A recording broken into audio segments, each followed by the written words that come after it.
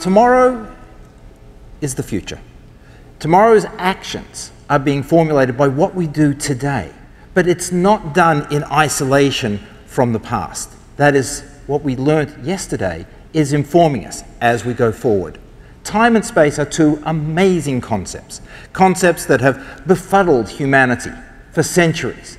They continue to perplex us, but we continue to strive to better understand them. Just about everybody in this room has lived in a time when people live in Earth orbit, where human beings move from the surface of the Earth up to Earth orbit. It's part of your everyday regime. In fact, you probably even ignore it when it's in the newspapers, when it's on television. Oh, ho-hum, they're going into orbit again. You have been a part of a time in history where Earth orbit has been continuously populated. Not by many people yet, but nonetheless, a continuous presence in Earth orbit. You have also lived at a time where going to other planets in our solar system to place spacecraft in orbit around those planets is again commonplace. As we speak, we have satellites in orbit around the planet Venus, Mars, well, not quite Jupiter, next month, Saturn. We've got a spacecraft that in July of this year is going to reach dwarf planet Pluto. Again, it is commonplace for you. The exploration of the solar system could appear on the front page of every newspaper, on your Facebook channels, at a moment's notice. It is a part of your life. We have had, again, for almost everybody in this room, an opportunity to explore Mars. Rovers have been on the surface of Mars continuously since 1997. You have grown up in a world where not only can we look at planets in our solar system through our telescopes, not only can we read about them in textbooks, science and science fiction, we can actually go there and run around the surface in effectively dune buggies. The age of exploration on other planets has been a part of your life. For you, however, the moon landings were in the past. And yes, the moon landings did occur. Let's get that out of the way right now. Okay, the moon landings did occur. 45 years ago, a long time in your past. From my perspective, as I was growing up, getting excited about astronomy and space science, the moon landing was something to strive for. It was in my future. Now it is in our past. Things change with time, I guess is what I am trying to convey to you. Time does not stand still. Things move, things change. And I've got an extra slide up in front of me. That's good. Okay. So when you are looking to the future, think back to the past to give yourself a little bit of information about how best to proceed. Many of you, in fact, may well have the opportunity to play in the ultimate sandbox. You, or at least your grandchildren, might be playing on the surface of the moon, looking back towards Earth. At the moment, that's in your future, certainly in my future.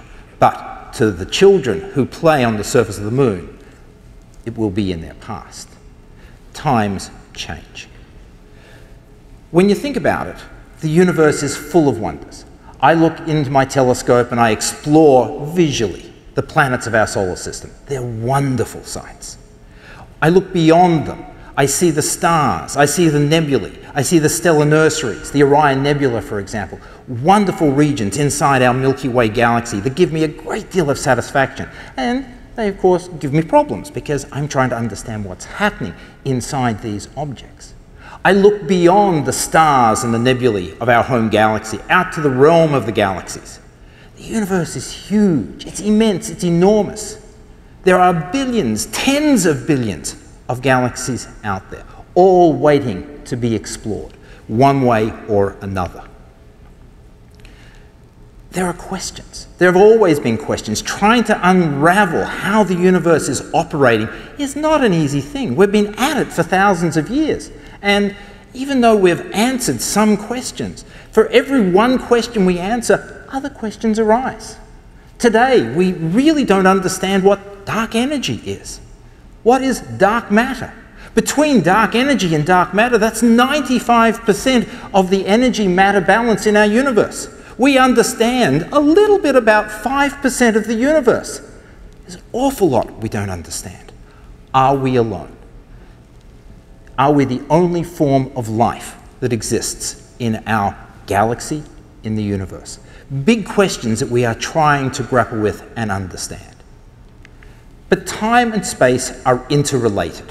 When we start moving out into the night sky, when we start looking at objects that are further away from us, the relationship between time and distance becomes very real.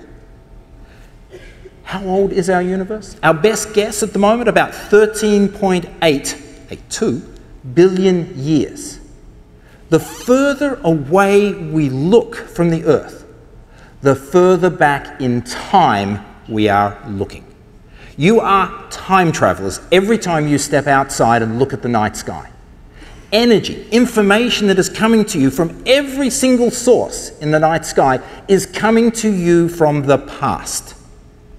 The further you can see in space, the further back in time you are traveling. Astronomers are able to piece together our past by looking further and further from the Earth because we are looking further and further back in time. Time and distance are intimately related. Okay, that might be a little hard to comprehend. 13.82 billion years of time, time and space. All right, let's go from Toronto to Sydney, Australia. You jump on a plane. It's traveling at about 800 kilometers an hour, give or take. 15,500 kilometers from here to Sydney. 20 hours of travel time. Time and distance you can appreciate. From here to Sydney, 20 hours of travel time. From here to Sydney, 15,500 kilometers of distance. All right, so let's now move out into space. The sun, when you go outside later on today and you feel the warmth of the sunlight striking your skin, realize that that energy, that information has come to you across 150 million kilometers, traveling at the speed of light, because that's what electromagnetic radiation does. It travels at the speed of light. 300,000 kilometers a second. It's taken that light that is warming your skin about 8.5 minutes to get to you. The sun is 8.5 minutes away in your past. It is history. But you receive the information and you can do with it what you want. Normally it's just to keep warm, but it's information that has come to you from the past. If you step outside tonight and you know where the constellation of Draco is, Draco the Dragon, if you find a wonderful orange little star by the name of Gamma Draconis, Eltanin, it's just to the left of center on this star chart. If you look up and you see that star, realize that the light you are receiving, the information that you are receiving, left that star at the same time that Canada was going through Confederation. That was 1867, by the way. 1867, the light from Eltanin will reach you tonight. That star is 148 years in your past, and it's a relatively close star. In the last 20 years, astronomers have begun to realize that planets outside of our solar system are commonplace. Prior to 1995, the only planets that we knew about were the 8, well, it was 9 at that point in time, but it's 8 planets in our solar system. In 1995, we found the first exoplanets orbiting around a sun-like star.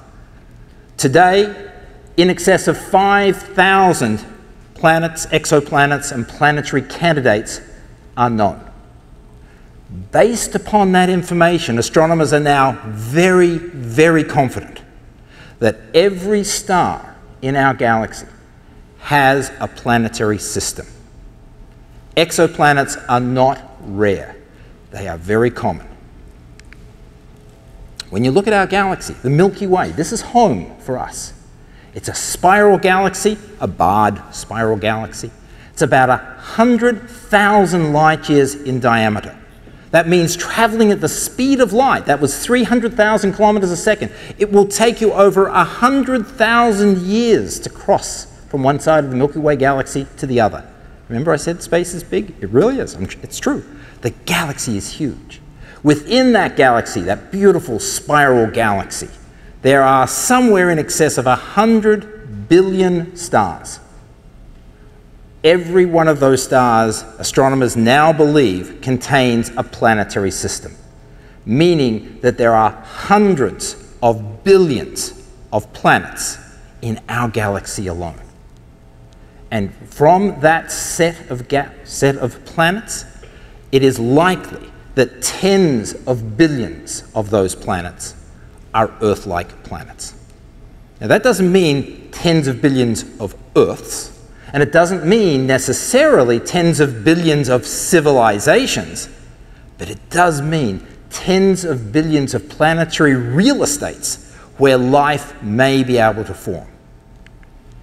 When we think about life forming on the Earth, there are a very specific set of conditions that had to have existed. But without going into a lot of detail, the most important one is probably the fact that water can exist in a liquid form on our planet. For any planetary system where there is such a region, we would call that region a habitable zone. It's the Goldilocks zone, where the temperature is not too hot, it's not too cold, it's just right, that allows water to exist on a planetary surface. And so those hundreds of billions of planets, while they vary significantly in their variety, some are really hot, some are gas giants, some are really cold, and so on, but the tens of billions of those planets that are Earth-like reside in the habitable zone. Stars, like people, vary. Some are a little hotter, some are a little cooler. If you're a little hotter, your habitable zone has to be a little further out than the Earth is with respect to our sun. If your star is a little cooler, your habitable zone is a little closer in. But the point is that tens of billions of habitable planets likely exist in our Milky Way galaxy as you and I are chatting today. Hopefully, when it comes to communicating with life.